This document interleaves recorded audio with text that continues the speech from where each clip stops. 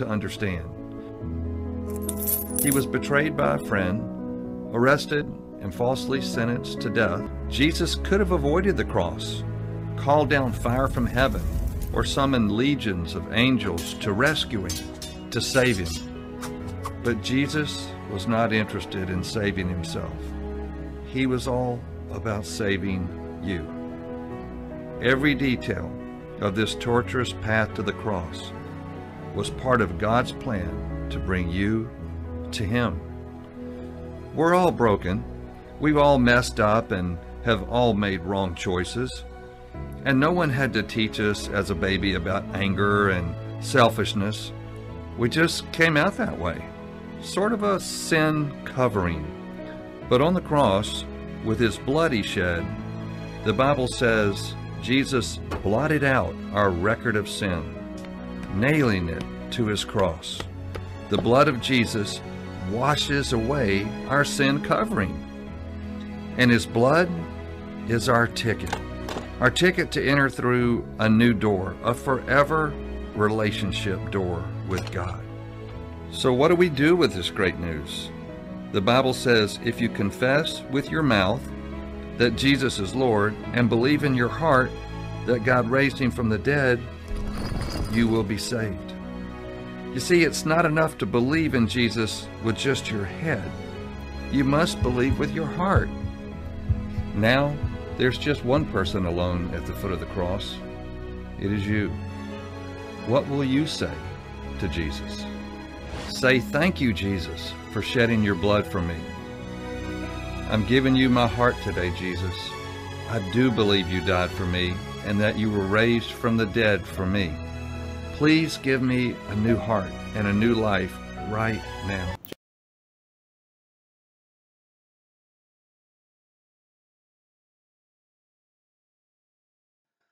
All right, in this video, I want to talk about righteousness and imputed righteousness.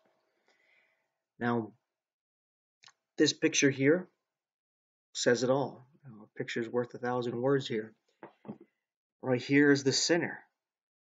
The sinner basically is exchanging righteousness with God. Our righteousness is filthy rags. It's full of sin. We give it over to God, and God, being the perfect, innocent Lamb that He is, gives us His righteousness in exchange. Right here is a marriage between the believer and God. Right here, where there's becoming one flesh. And that's why God is able to take upon our sins and give us His righteousness. Where we can read in the Old Testament about how the father, if the daughter isn't married, or the husband, if the daughter is married, can actually cover for the wife when she sins, when she does something wrong. He can actually cover for it, and she won't receive any blame. But he can also let her deal with the consequences. And this is what's going on here. God, the Father, is taking care of His daughters. God, the Son, is taking care of His bride. He's taken upon our sin and giving us His righteousness. We're being covered by our Father's righteousness, by our husband's righteousness right here. This is what's going on here. So, with that being said, I've already established what's going on. I'm going to show you this through the scriptures. And actually start over here because of what I just said. In Philippians chapter 3, Paul talks about being confident in the flesh, verses 2 through 6 right here. And he says that he could boast in the flesh more than anybody else. And he even says that touching the righteousness which is in the law, blameless, here at verse 6. Right here. Touching the righteousness which is in the law, he's blameless. So you see that he wasn't sinless, but he offered up sacrifice for his sins. That's why he is blameless. He would be considered righteous according to the letter of the law.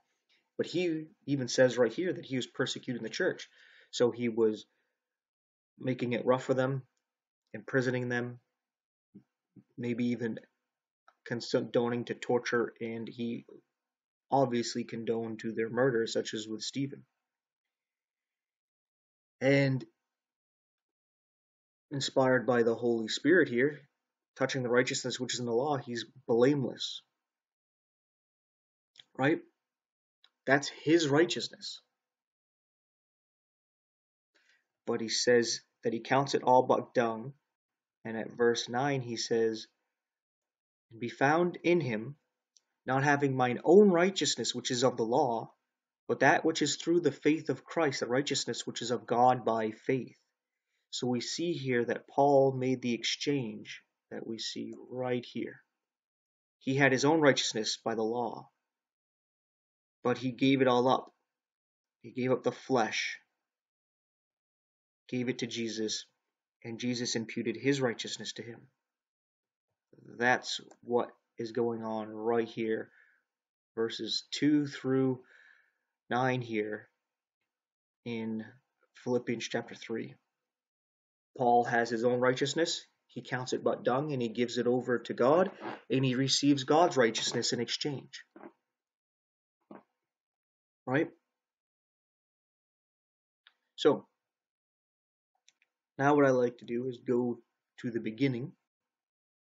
Let's get into Genesis and the Old Testament and show that God is our righteousness. Here in Genesis chapter 15, God is telling Abraham that though he doesn't have any children, his seed will be as numerous as the stars are in the heavens. And at verse 6, it talks about Abraham, and it says, and he believed in the Lord, and he counted it to him for righteousness. So we see here that Abraham isn't righteous because he keeps the law perfectly, that he's blameless according to the law, that he established his own righteousness.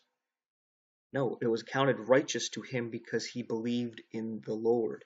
And that's the capital L-O-R-D, which is Yod-He Vav-He, which means behold the hand, behold the nail.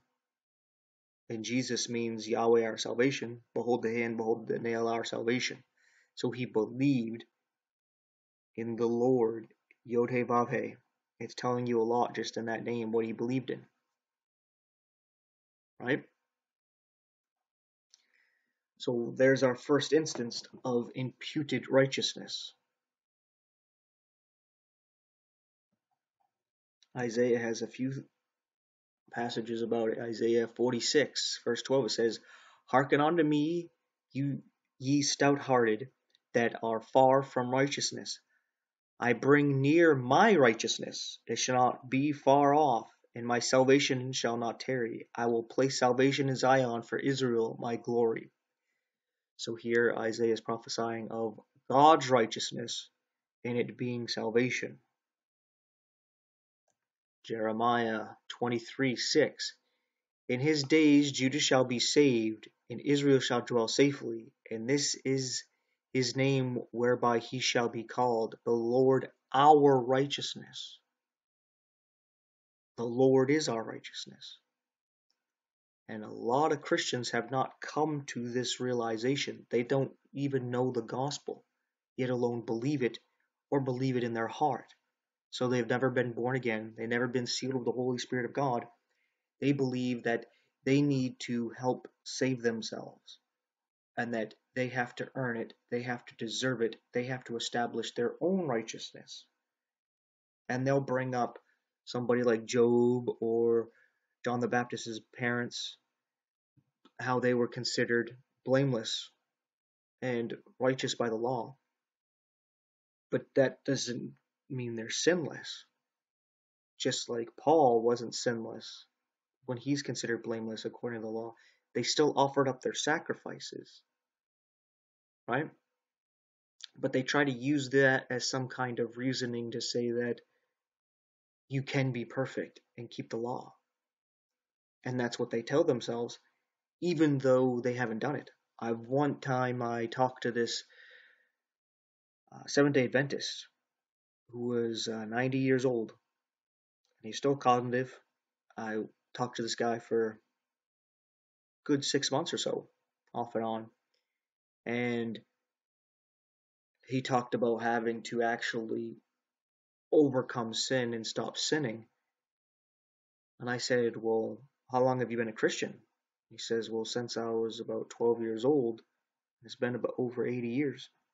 And I was like, well, have you stopped sinning? And he couldn't say he did. And I was like, so you've been on this walk for 80 years, knowing that you have to overcome sin and stop sinning, but you haven't done it over 80 years. How is that not letting you know you've been having 80-year witness that you cannot bring the flesh into subjection to the law and establish your own righteousness? Your righteousness, if it were robes, would just be tattered robes, little patches. It'd be embarrassing to bring that forth and to reveal it for what it is. If that's what you're going to bring to God, 80 years of failure, when He says to be perfect and holy as He is, you're going to be condemned. And this man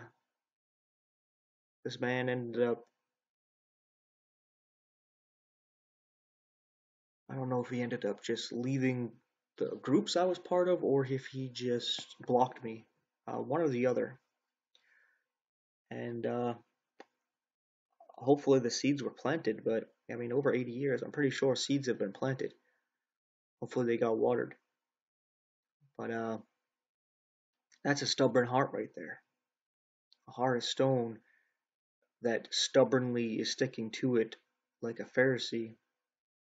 Like, I'm going to be perfect. I am worthy of being saved. It's what I deal with talking with Catholics a lot, is that they're like, no, you have to work for it. You have to earn it. And they got this pride about them as if they deserve heaven and eternal life, because they're like, I've been doing these rituals my whole life. I've been doing what God wants. He's going to have to let me in. And they don't realize they're being Cain. Where Cain's like, well, I did what God said to my father Adam, to till the ground by the sweat of my brow. I've done that and I produced the fruit. God has to accept me. But He didn't. And that's how it's going to be for a lot of Christians. Getting into some more of Isaiah and then a couple other passages from the Old Testament. In Isaiah 51 at verse 6 it says, lift up your eyes to the heavens and look upon the earth beneath, for the heavens shall vanish away like smoke, and the earth shall wax old like a garment, and they that dwell therein shall die in like manner. But my salvation shall be forever, and my righteousness shall not be abolished. Isaiah 61, this one I really like, verse 10 here.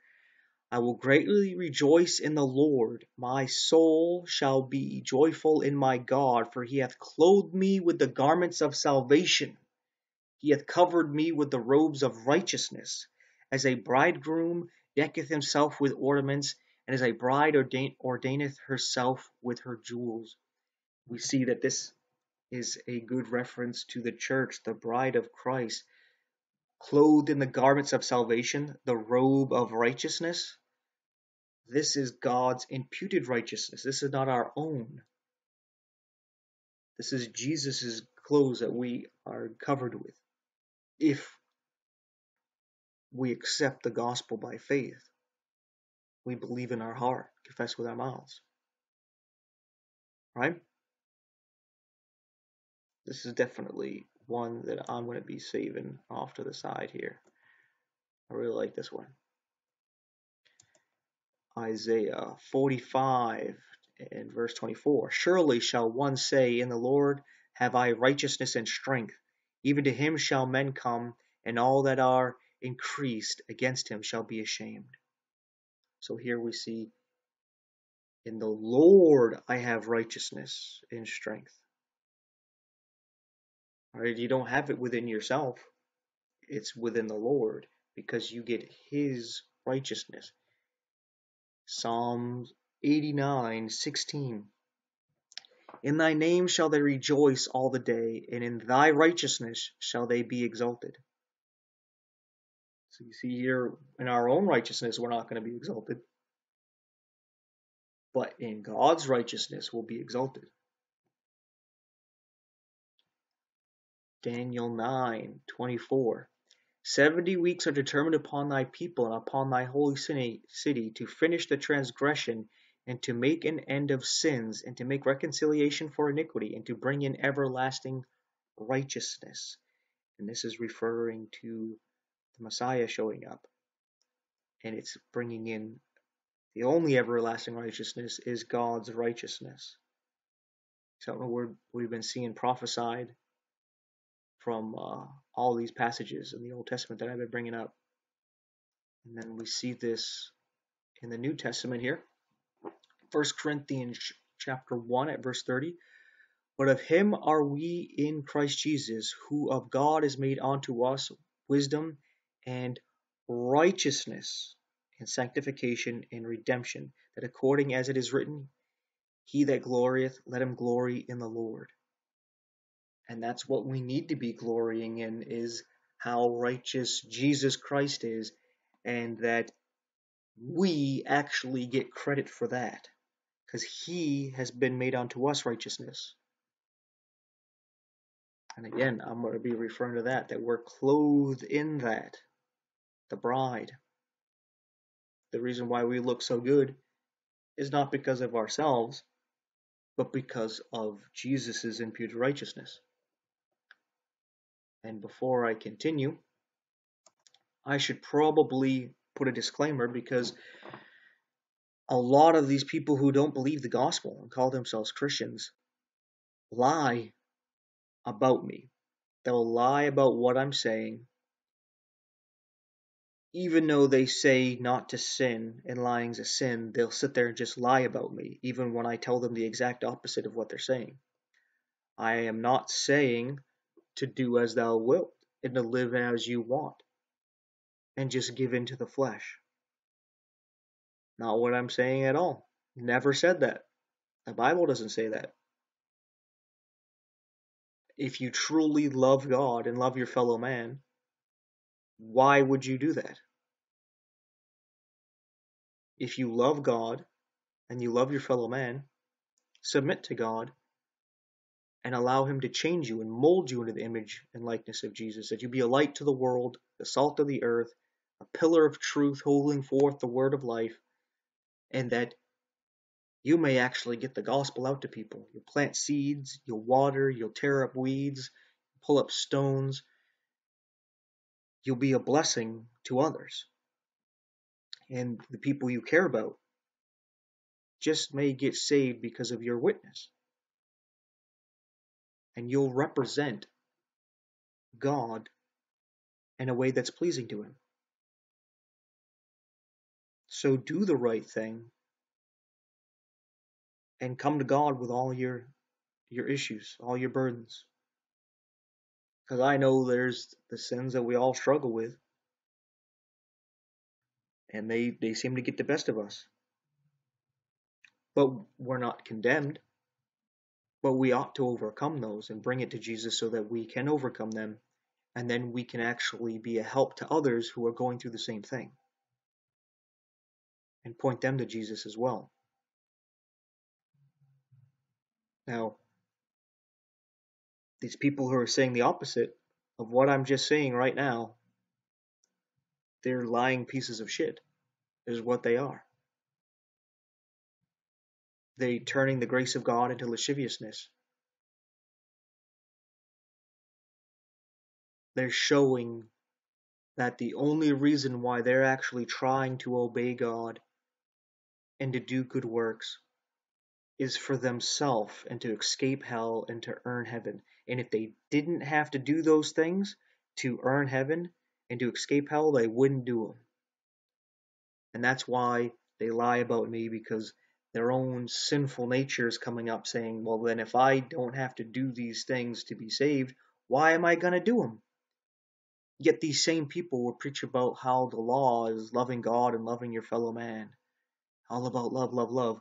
But as soon as they don't have to do this love thing to escape hell and to receive heaven, they throw it out the window.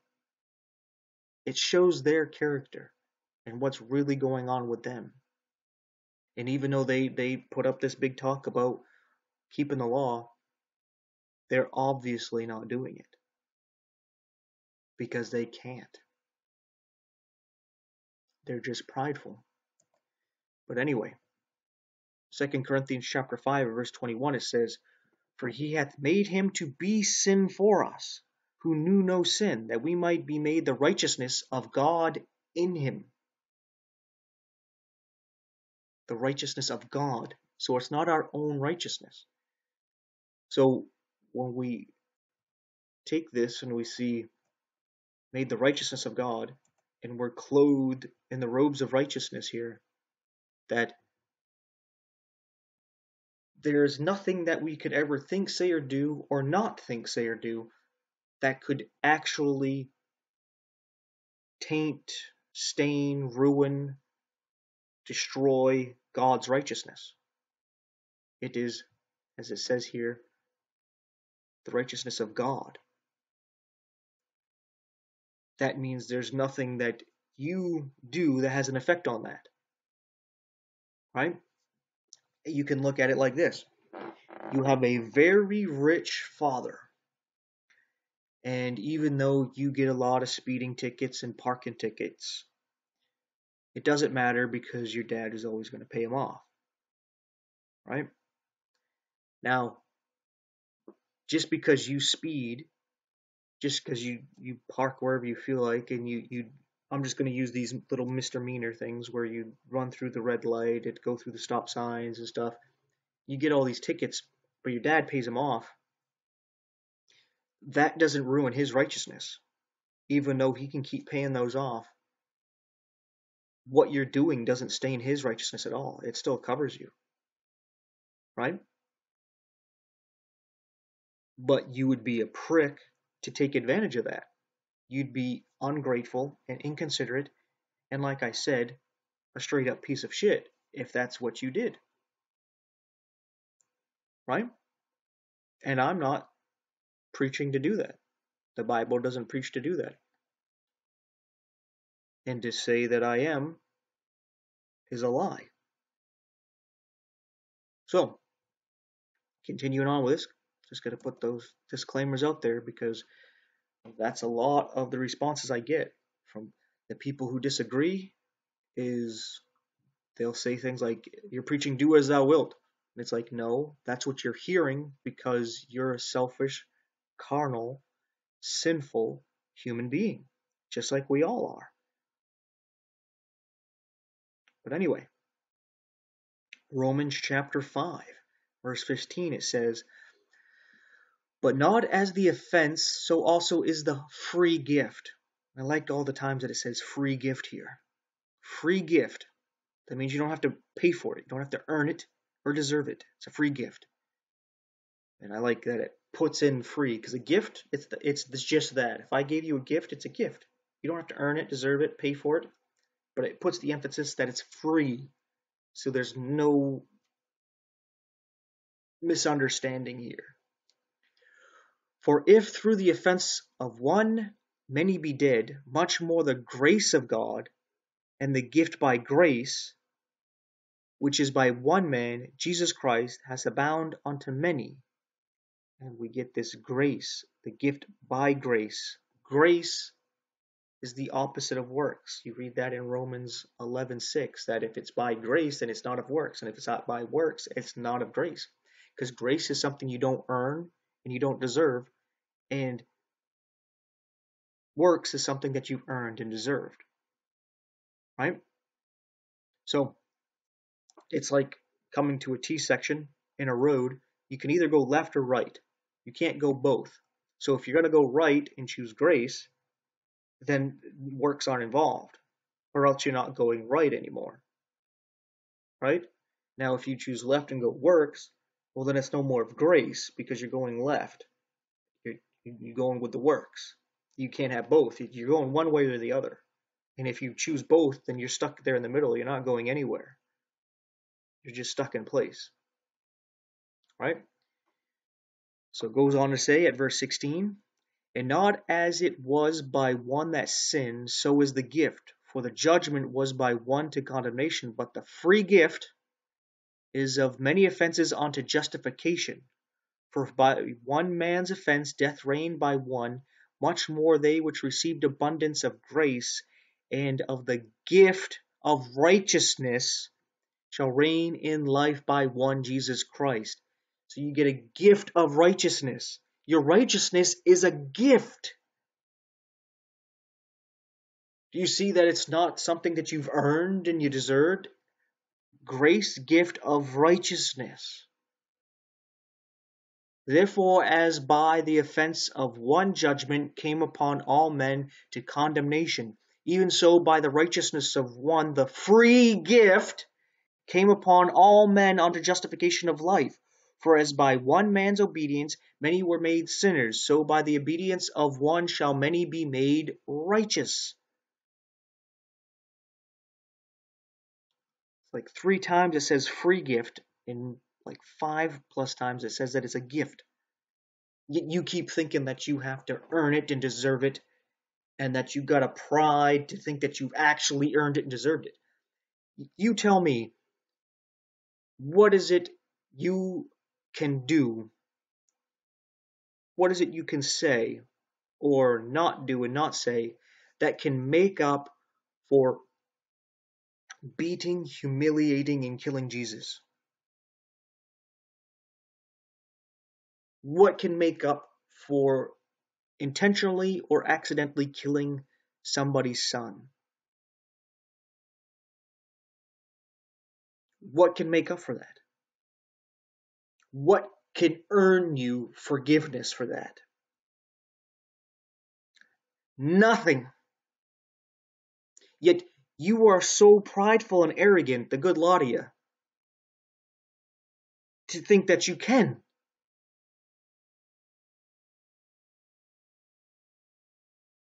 You don't see how haughty and just arrogant you are. That, yeah, I beat, humiliated, and killed Jesus with my sin, but I'm going to make up for it. Really? That's what you're going to do? That's why there's hell, and it's there for eternity, because that's how long it's going to take to pay for such a thing.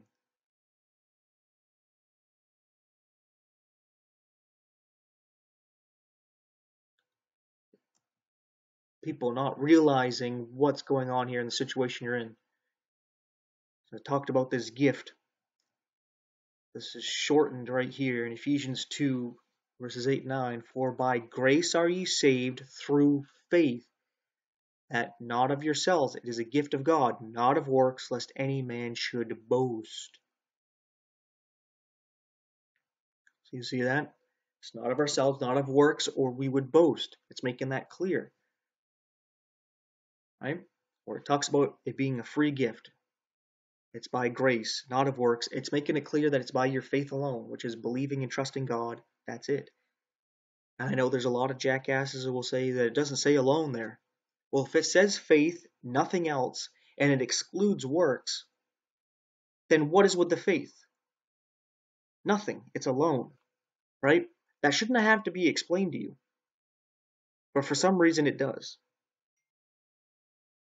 So anyway, to understand this, we can actually come up to the first verse or so of chapter 5. It says, therefore being justified by faith, right? That's believing and trusting God. We're not justified by repentance, water baptism, making amends, stop sinning, going to confession, eating a wafer and drinking some wine, saying Hail Marys and Our Fathers, keeping the 7th-day Sabbath, Any of these things, we're justified by what? Faith. Does it say anything else? No. So it's faith alone. Boom. Whoa, mind-blowing, right? We have peace with God through our Lord Jesus Christ, by whom we have access by faith into this grace wherein we stand. So he says here we have access to the grace by what? By faith. So when we read Ephesians and say, for by grace are you saved through faith, you have access to the grace by faith. Right? So the reason why I point that out is because there's some people like the Calvinists, the Presbyterians there, the Puritans that say that the faith is a gift when it's not. The grace is the gift, as we've seen right down here. Oops.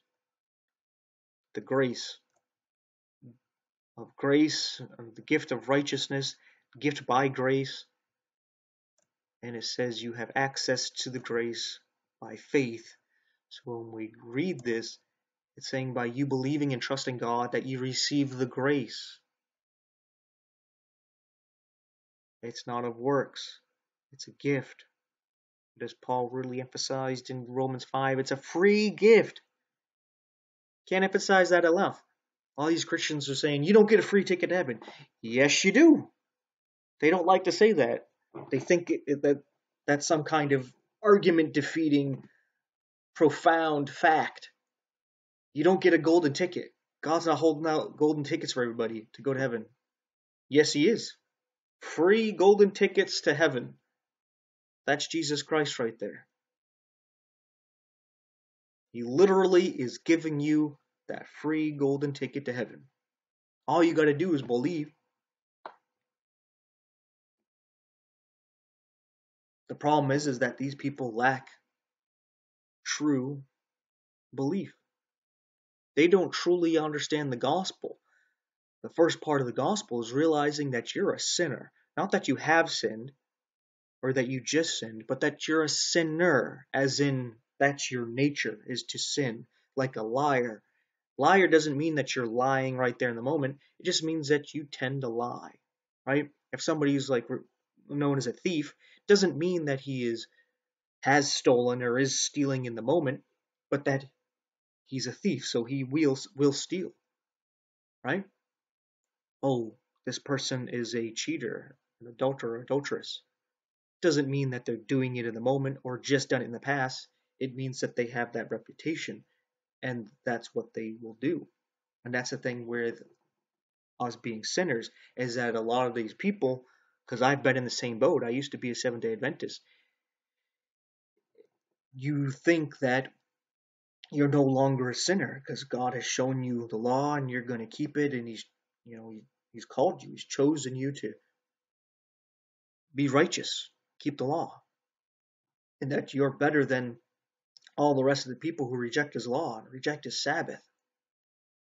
You don't quite say that, but that's what's actually going on, is this pride and this arrogance coming up, and you don't admit that the truth, that you're a sinner just like everybody else. And then you start telling yourself, well, I'm better than them because I don't willfully sin. I try not to, and I work at this. It's like again, it's the prideful arrogance.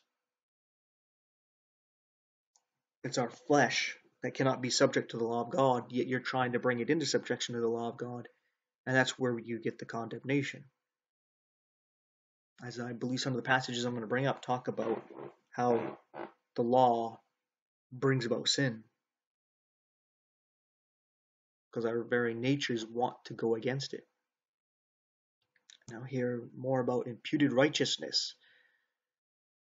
Romans chapter 4 verses 1 through 6. Or we can even go all the way down to 8 here. It says, what shall we say then that Abraham our father as pertaining to the flesh hath found? For if Abraham were justified by works, he have whereof the glory, but not before God. And that's where we see that Abraham could be, if he were justified by works, he could glory, but not before God.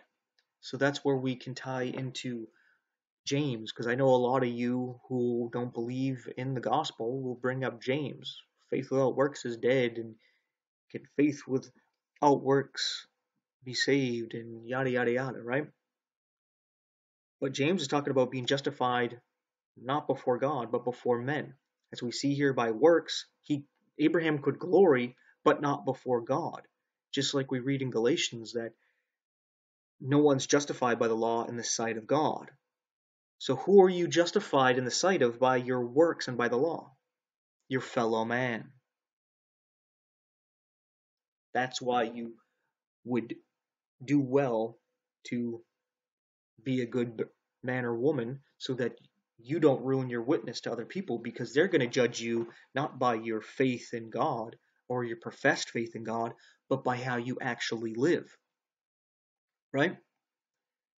He goes on to say in verse 3, "For what saith the scripture? Abraham believed God, and it was counted unto him for righteousness."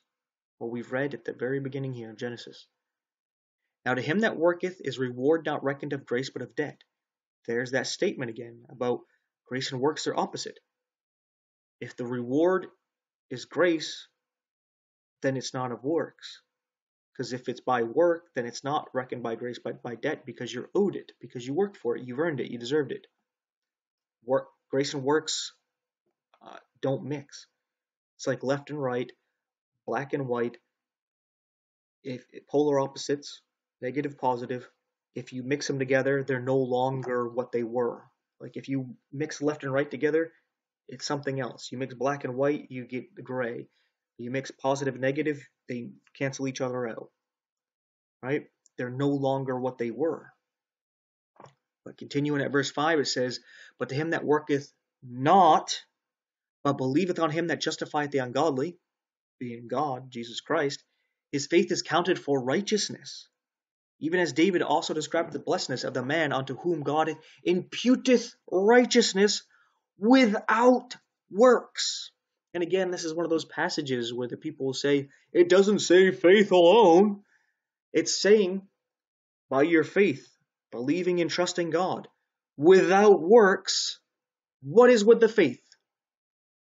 Nothing. That's faith alone. Again, should not have to be told, but here we are having to explain this to people who are PhDs and doctorates and very well-educated people use that stupid argument. So it doesn't matter how educated you are. It doesn't mean that you're not a dumbass. But anyway, going to verse 7 is saying, "Blessed are they whose iniquities are forgiven and whose sins are covered. Blessed is the man to whom the Lord will not impute sin." Because you see, as soon as you believe the gospel and you are born again and sealed with the Holy Spirit of God, your whole life is done. That's why I have this picture right here.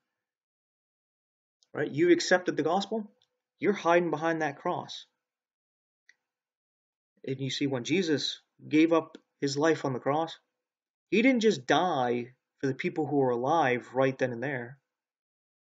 He died for all the people in the past, and he died for all of us who haven't even lived yet. Showing that Jesus took on all sin, past, present, and future. That God is not bound by time, and he took everything. So when he died on that cross, he was dying for Adam and Eve and what they did in the beginning. And he's dying for all the people that were putting him right there on the cross and mocking him and humiliating him. And he was dying for us who have done the things we're doing here at the end of the world. He took all of that upon him. So when you believe the gospel, your life is gone. That's why, even though you're still a sinner and you still sin, because there's nobody who's completely overcome sin entirely. We may have overcome different sins, like smoking cigarettes and alcohol and fornication and other such things, pornography and pot smoking, and some of these ones that are a little more blatant. But we haven't overcome it all. Nobody has. But thank God that we're not condemned because we're hiding behind the cross. When you believe the gospel, that's what happens. You're behind it.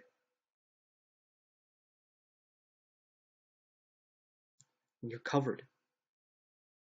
And it doesn't matter anything you've done, are doing, or will do, it's taken care of. And that's not a license to go do what you want. Because if that's what you actually hear and actually think and want to do, you're a piece of shit. You're an awful person. It's like somebody taking a bullet for you, pushing you out of the way of a car, and you just walk off. Like, oh yeah, whatever. You are a shitty person if that's how you are.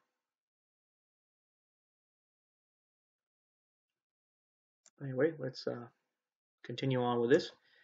Already brought this up, connecting to what we were just reading here about imputed righteousness from Romans chapter 4 over here. We see it imputed here, where, again, Paul gave up his righteousness, which is by the law blameless. He counts it but dung. He counts it shit, that he may have the righteousness of God. And we see this a lot in Romans. That's why I got a lot of Romans passages right here.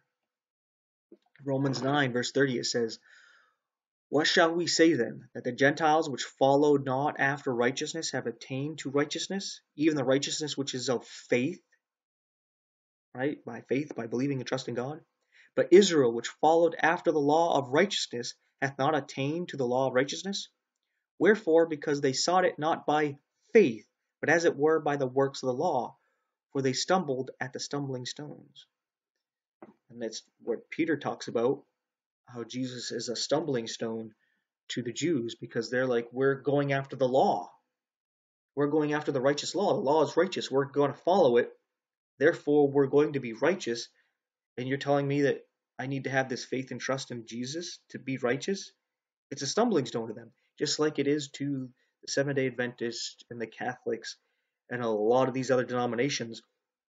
When you talk about grace, you actually talk about the gospel. The good news is that Jesus Christ died for your sins and he lived a perfect life to impute to you so that you get credit for his life while he takes the punishment for yours. Right? That's the good news. That you no longer have to carry this burden of trying to force your flesh to keep the law and keep failing and being just burdened with that guilt and that shame and that fear of condemnation. The good news is that's gone now. You believe the gospel. You're born again. You're sealed with the Holy Spirit of God. Your soul is circumcised from the flesh. And though you still live in the flesh, there's a new you that can't be touched by the flesh. We read in Romans chapter 7, where Paul talks about in the flesh dwells no good thing. And when the flesh gets him to do the things he doesn't want to do and keeps him from doing the things that he wants to do, it's the sin that's within the flesh. It's not him, it's the flesh. He even says it, that it's not him, but sin that dwells in him in the flesh, because there's nothing good in the flesh. And says, who's going to save me from this body of death? Right? I don't know if I brought up Romans 7, but we'll see. Romans 3, verse 21. "But now the righteousness of God," again, it's not our righteousness, it's the righteousness of God, "without the law is manifest, being witnessed by the law and the prophets, even the righteousness of God, which is by faith of Jesus Christ unto all and upon all them that believe, for there is no difference." The verse 22 is a real big one there, right? The righteousness of God, his righteousness, which is by faith of Jesus Christ unto all and upon all them that believe. You believe, you receive God's righteousness. That's how you're saved. Not because of you. It's about how great God is, not how great you think you are and how you can be. You just having the same arrogance that Satan had, where I can be like God. Right? It's like Matthew 19 with a rich man coming to Jesus saying, "What can I do to inherit eternal life? What can I do? What I do, because I can earn it because I'm that great." And Jesus tells him, only God is good. And this guy thinks that he is like God. Yeah, I've done the same thing from my youth up. I've been perfect, keeping the law. It's like, oh, you've been perfect, have you? You see the arrogance. I can be like God. I had that same arrogance. That's how I know it and I understand it and know what these people are going through, is that I was like, yeah, okay, yeah, I messed up. I put Jesus on that cross, but you know what? I'm going to make up for that. I'm going to keep the law. I can be good like God. Did that for a good decade, roughly. Oh, 8, 10 years. Anyway, verse 23 here. For all have sinned and come short of the glory of God, being justified freely by his grace through the redemption that is in Christ Jesus. So we're not being justified by repentance and stop sinning. We're justified freely, again freely, by his grace. Something is not earned or deserved, through the redemption that is in Christ Jesus, whom God has set forth to be a propitiation through faith in his blood, to declare his righteousness for the remission of sins that are past, through the forbearance of God, to declare, I say, at this time, his righteousness, that he might be just and the justifier of him that believeth in Jesus. So we set forth the propitiation, which is the sacrifice, through faith in his blood, believing and trusting in his shed blood there, and his sacrifice declared his righteousness, that he might be the justifier of him which believeth in Jesus. And again, his righteousness, not ours. For some reason, people are really gung-ho about their own.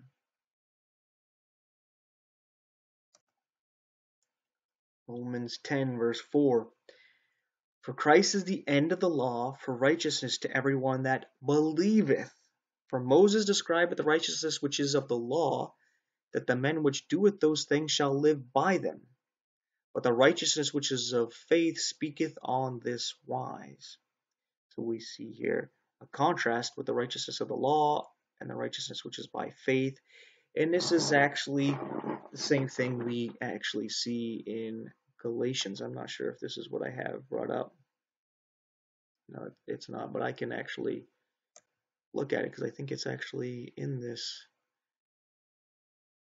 chapter here. Let me just go back to look real quick at here.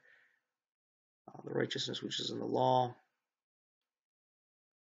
And at the beginning here, Paul talks about, did you receive the Spirit by the works of the law or by the hearing of faith? You've been so foolish that you begotten the Spirit, you may be perfect by the flesh.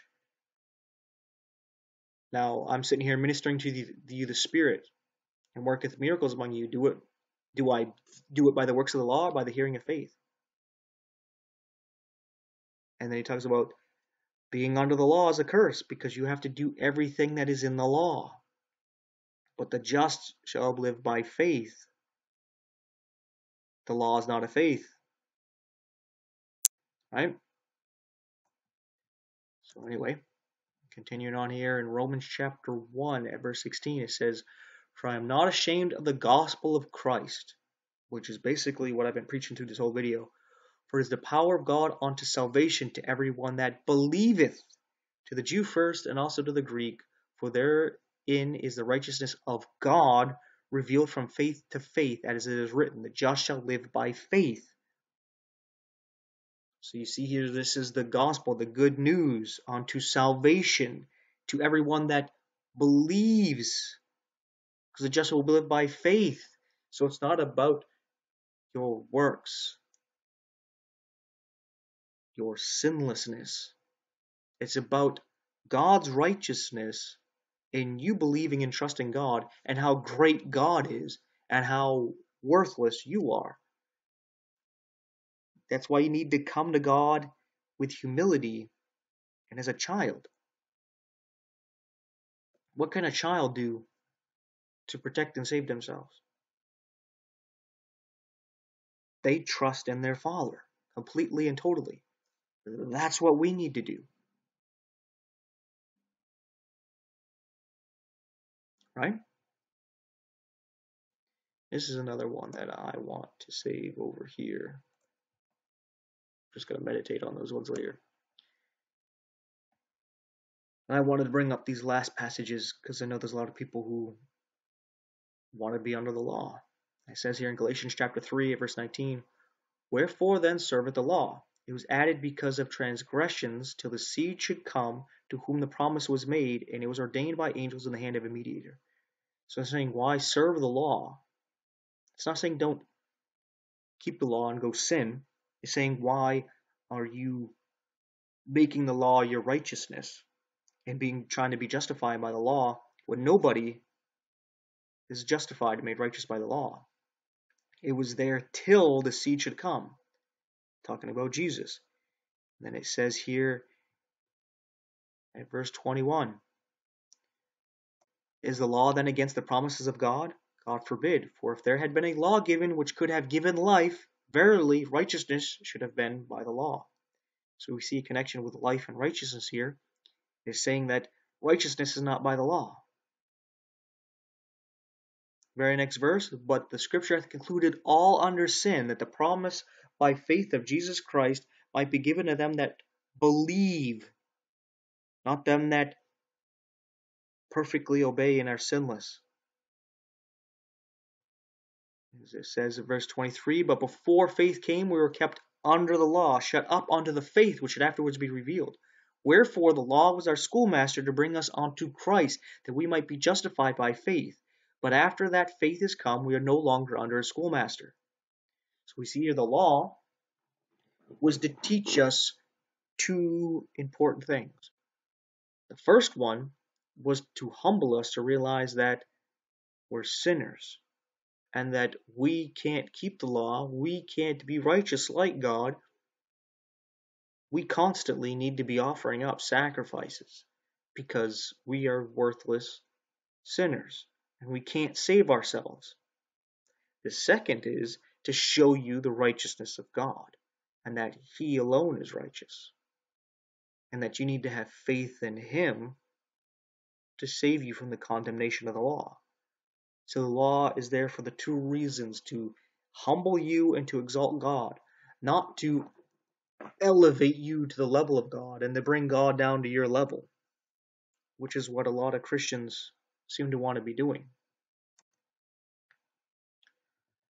Romans 7. This is good that I have Romans 7 up here. I can show you exactly what Paul was talking about earlier. But here in Romans 7 at verse 9 it says, "For I was alive without the law once, but when the commandment came, sin revived and I died. And the commandment which was ordained to life I found to be unto death. For sin taken occasion by the commandment deceived me, and by it slew me. Wherefore the law is holy, and the commandment holy and just and good." And here is where somebody like an Adventist would twist this to be like, see, the law is holy, just, and good. You need to keep it and keep it perfectly. It's like no one's condemning the law and saying that it's not holy, just, and good. Matter of fact, when you admit that you're a sinner and that it condemns you, you're establishing the law by admitting that it is what it is, holy, just, and good, and that you are not. The problem is that these people look at the law and they think, I'm not bad, I can do this, I am doing this, when they're not. Even after Jesus magnified the law to show that the sin starts with your heart, where you might bite your tongue and you might not do something, but in your heart,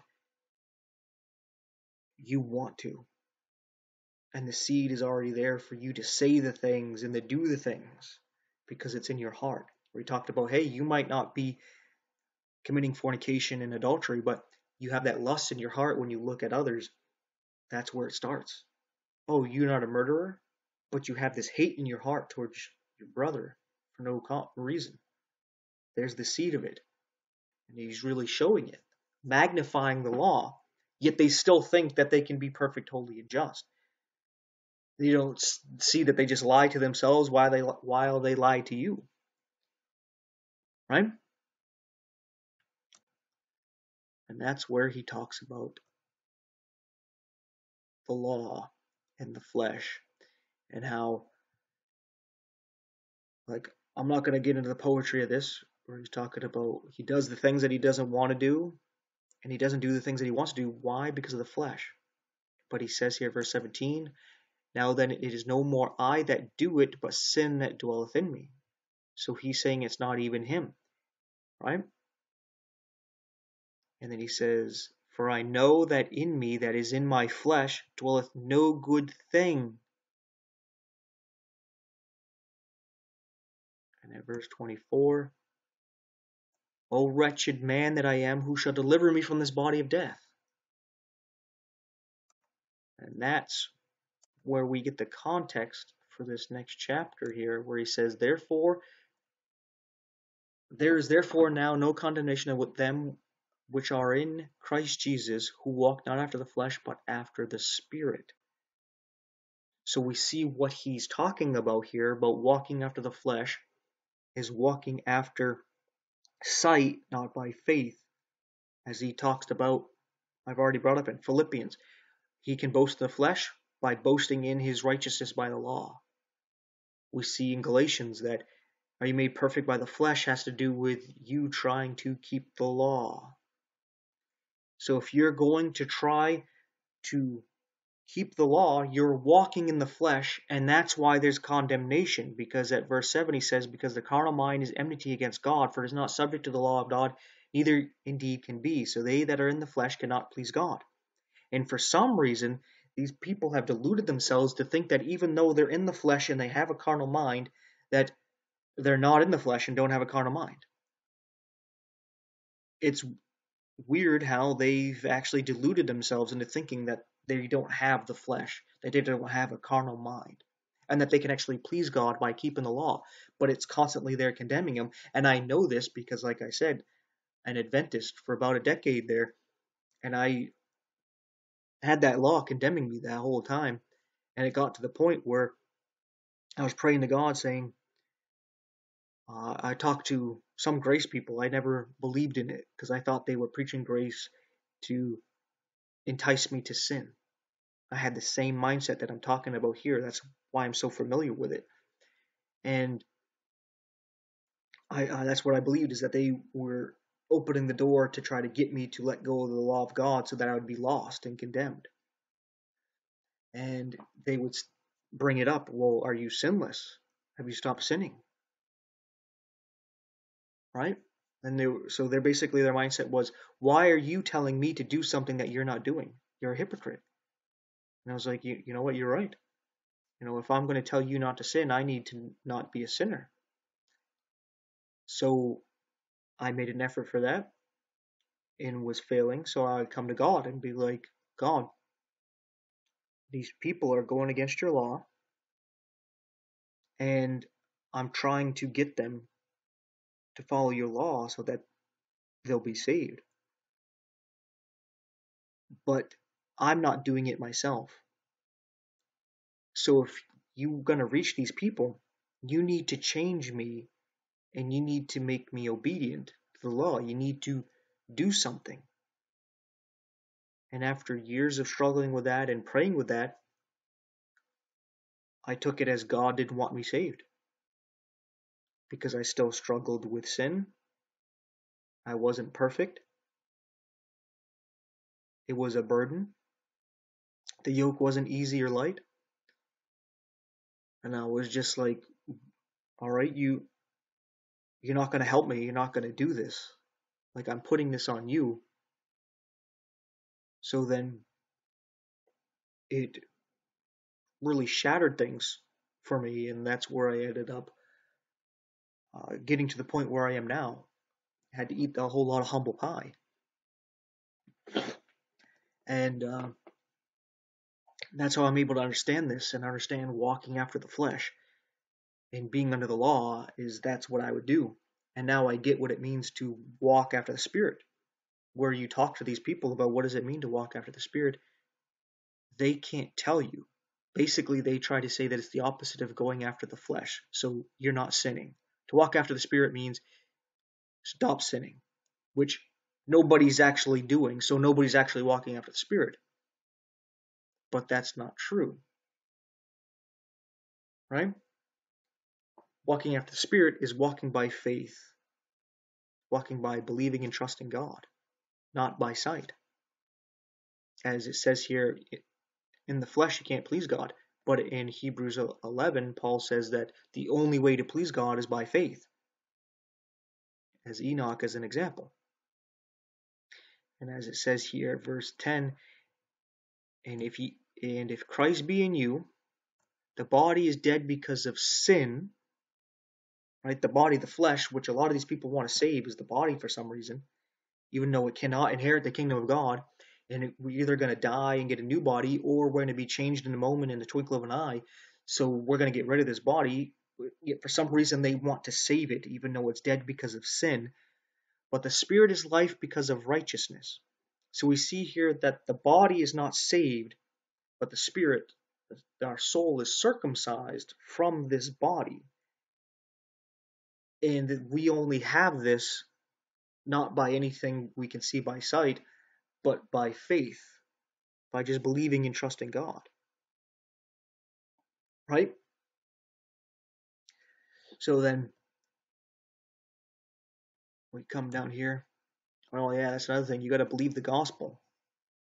Verse 9 here, to actually have the Spirit of God, as it says, but ye are not in the flesh, but in the Spirit, if so be that the Spirit of God dwell in you. Now, if any man have not the Spirit of God, he is none of his. And that's a thing I deal with a lot of these people, is they're not born again and sealed with the Holy Spirit of God. Example with the Adventists, they believe that the seal of God is the Sabbath, so that they are sealed and unsealed every time they keep the Sabbath. So if they break the Sabbath 1 week, they're not sealed until the next week. So if they die in between that time, they're not sealed, right? But we're clearly told that the seal of God is actually the Holy Spirit in the Bible. We're not told that the Sabbath is. It says here in verse 13, in whom ye also trusted after that ye heard the word of truth, the gospel, the good news of your salvation, in whom also after that ye believed, ye were sealed with that Holy Spirit of promise. So we see here that as soon as you believe the gospel, which I've been preaching throughout this whole video, you believe it in your heart, you're born again. You can't be unborn again. You're sealed with the Holy Spirit of God. You can't be unsealed, as Ephesians 4:30 tells us that we're sealed until the day of redemption. Right? So that's when you have the Spirit of God, is when you're born again. And if you're born again, it's because you believe and trust God. You're full of faith, not because of your works. So when he's saying here, you're not in the flesh but in the Spirit, if you have the Spirit of God, well, you have the Spirit of God when you believe. Believe the gospel, that is. And the same thing with these Catholics as well, is that they think that you need a man, you need the church to guide you and to teach you. And you bring up 1 John chapter 2, how we received an unction, the anointing, the Holy Spirit, and that the Holy Spirit's going to guide us into all truth, and that we don't need a man to teach us. And it actually says that we don't need a man to teach us, because we can go right to God. We can prayerfully read and study the Bible. Not that we can't learn from other people, but that we don't need them to teach us. It's because they as well don't have the Holy Spirit. If they had the Holy Spirit, they would trust in God and realize they only need God. They don't need man or man's organizations. So we see both of these groups admitting to not having the Spirit of God, showing that they're in the flesh. But I want to end this video with an uplifting note here. for us that believe anyway. Let's start here at verse 30. It says, moreover, whom he did predestinate, them he also called, and whom he called, them he also justified, and whom he justified, them he also glorified. So you see here that those of us that he's called, because he's the firstborn of many brethren, we are also born again. We have been justified, already justified, which means we have been made righteous, because we have the righteousness of God imputed to us. What shall we then say to these things? If God be for us, who can be against us? And I love that, because do you really grasp what is being said right there? God is for us, who can be against us? And a lot of people think of like our enemies coming against us. They're going to punch us in the face or take over our country or something like that. No. This is with condemnation here, heaven and hell. God's like, hey, I want you to be to heaven with me. I made a way for you. You can come here and walk right across this bridge. You can come home with me. You walk by it with your faith. By believing and trusting me, boom, you're in, right? So if God is for us, who can be against us? You really grasp that there's like nothing that can stop us from coming to God and going to heaven. Nothing. He's made the way. Nothing can get in the way. Not even our flesh. A lot of these people think that, oh, we can lose our salvation. Well, you can't be unborn again. You can't be unsealed. So how is that? Well, because you sin. God paid for your past, present, and future sins. He imputed his righteousness on you. Nothing you can say, think, or do could ruin God's righteousness. So how the hell can you lose and ruin somebody else's righteousness? You can't. Not even your flesh that would entice you and deceive you into sin, because our heart is deceptively wicked, can cause us to lose this. He that spared not his own son, but delivered him up for us, how shall he not with him also freely give us all things? I love this one right here. Who shall lay anything to the charge of God's elect? It is God that justifieth. Who is he that condemneth? God himself is justifying us through Jesus Christ on the cross. Who can condemn us? You could bring the law of God and say, here, God condemns you. You can be the devil's advocate. You go right ahead, because the law can't condemn anybody who believes in God, because he already justified us by paying for all of our penalty against it. He paid the debt, past, present, and future. It's done. So you bring forth that law. It's like, yeah, so all those things, yeah, they condemn me, but the debt has been paid. God is for me. You not realize that? You can't condemn what God has justified. You're fighting against God, not me. It is Christ that died, yea, rather that is risen again, who is even at the right hand of God, who also make intercession for us. You see, he's pleading on our behalf. And then I'll read this last one because it's a good note to end on. Verse 35, it says, who shall separate us from the love of Christ? The love of Christ is that salvation, right? What he gave us at the cross. Shall tribulation, or distress, or persecution, or famine, or nakedness, or peril, or sword, or you, Pharisee, Seventh-day Adventist, Catholic, denomination that's like-minded? As it is written, for thy sake we are killed all the day long, we are counted as sheep for the slaughter. Nay, in all these things we are more than conquerors through him that loved us. For I am persuaded that neither death, nor life, nor angels, nor principalities, nor powers, nor things present, nor things to come, nor height, nor depth, nor any other creature shall be able to separate us from the love of God, which is in Christ Jesus our Lord. Nothing can separate us from the love of God, not even ourselves, because we are born again, children of God, and your children, when they're born into your family, they can't just walk away. You're not going to let your 5-year-old leave just because he wants to leave and go do what he wants. And just because he did something stupid, you're not going to keep him out of the house and not let him in. All right, you might scold him and give him a spanking or time out or something, or take away his toys or whatever it may be. to get through to him what he did was wrong, but you're not getting rid of him or her, right? You love them. They're part of your family. They're going to go home when you go home. Like you go out on a vacation and your child acts up and you're going to go home. You don't just leave them because they didn't behave. I like this analogy someone told me about going to a grocery store. You go to a grocery store and let's say everybody who's going brings their child or children, and everybody else's children are behaving. They're well behaved, doing what their parents say, and everything's going smooth. But your child is just acting a fool, throwing a tantrum and crying, wanting everything, trying to run off and grab things, not listening. When you leave the store, do you leave the store with all the children that were obeying and leave yours? Or do you take your rotten child anyway and leave the others even though they were good children? You take your own. And that's how it is with God. Just because his child might be acting like a fool doesn't mean he forsakes them. God will never leave us or forsake us. So if he leaves us or forsake us, then that's a lie. Is God a liar? No. But a lot of these Christians want to make God out to be a liar. That something can separate you from the love of God.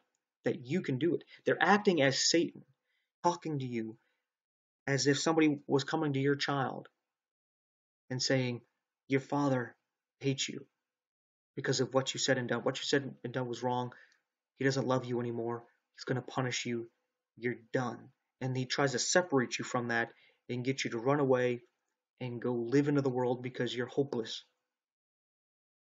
So what I talking to a lot of legalists, they'll bring up Hebrews 6 and Hebrews 10, saying if you willfully sin after the coming to the knowledge of Christ, there's no more sacrifice left for you, but only a fearful looking of condemnation.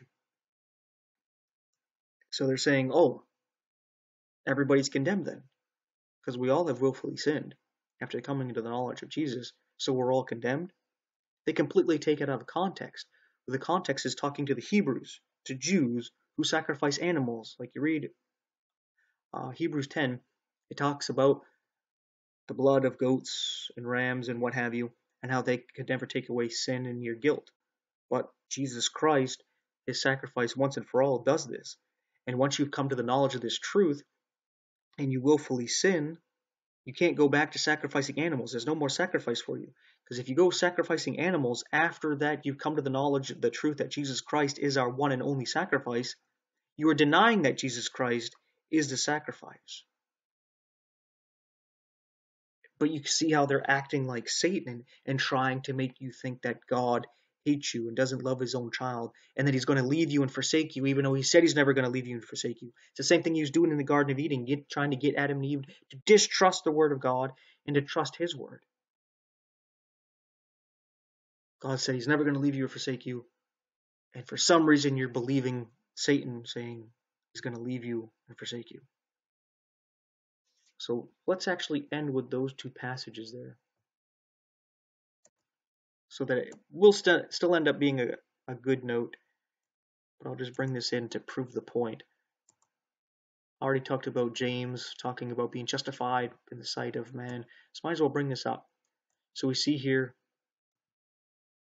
but in those sacrifices there is a remembrance again made of sins every year, for it is impossible for the blood of bulls and goats to take away sins. So he's talking to them about sacrificing of animals, because who is he talking to? The Hebrews. Hello? You need to pay attention to who's talking and who they're talking to.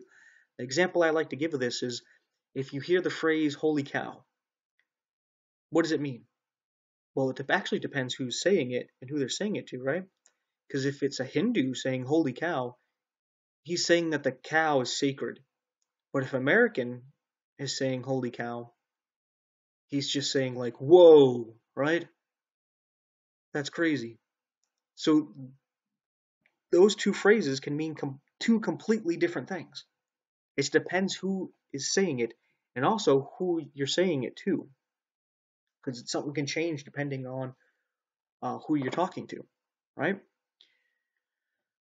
So then he comes down here and Verse 10, he says, by the which we are sanctified through the offering of the body of Christ once and for all. He says it at verse 14, for by one offering he hath perfected forever them that are sanctified. So he's talking to them about the sacrifice of Jesus. And then he says, and their sins and iniquities I will remember no more. Now where the remission of sins is, there is no more offering for sins. Right? So he's saying once you've accepted Jesus as your sacrifice, there's no more offer for sins. You don't offer up animals, that is. Right? So then he's talking about by boldness of the blood of Jesus, you enter into the holy place, where they wouldn't go into the most holy place of the temple because they would die. But now that you're actually purified and sanctified and cleansed by the blood of Jesus, you can actually enter in with boldness. So then, when you take that into context, for if we sin willfully after that we have received the knowledge of truth, that there remaineth no more sacrifice for sins. He is not saying that you are condemned if you sin once you accept Jesus. That would contradict the rest of the scriptures. Right? Even in the Old Testament, you could sacrifice for willful sins. John in 1 John talks about if you sin, you have an advocate, Jesus Christ the righteous, who is the propitiation for our sins and the whole sins of the whole world. So he's saying if you sin, you've got an advocate. So here, he's not saying that you're condemned. The context is that if you willfully sin, you can't offer up animals again. Right? And that's why it says here at verse 29, of how much sore punishment suppose ye shall he be thought worthy who hath trodden under foot the Son of God, and hath counted the blood of the covenant wherewith he hath sanctified an unholy thing, and hath done despite unto the Spirit of grace? So here he's telling them, if you were to offer up an animal sacrifice after Jesus Christ has died for you and is the ultimate sacrifice that all the sacrifices were pointing to, you would be rejecting God's sacrifice in the blood of the covenant that has sanctified you and the Spirit of grace. Right? That's the context here. But these people, like Satan, the serpent in the garden, like to twist the word of God and put doubt into you. A doubt that you should not have, that there's no need, that just cripples you and ruins your witness and your walk with God. But let's go to this.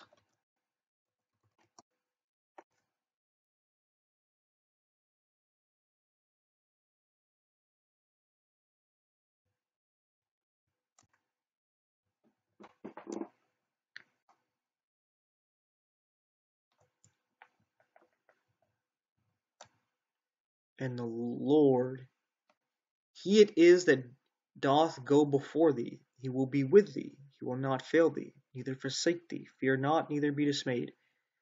Did I go to the wrong verse? I think I just did.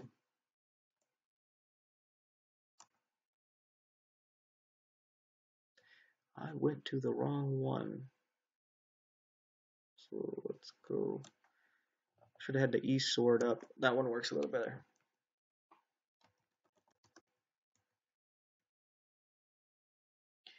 Is he with the two E's? Or... oh man.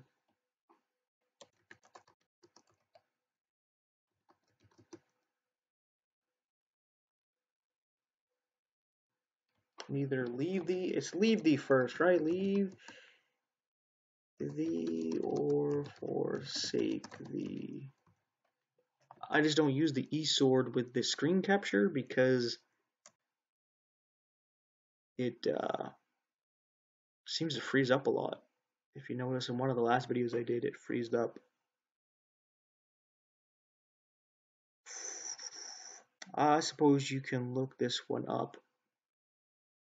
But it'd be making a God a liar to say that he would leave you or forsake you. So I guess what I'll end actually with... did I actually leave the verse? That's unfortunate. Let's go to here.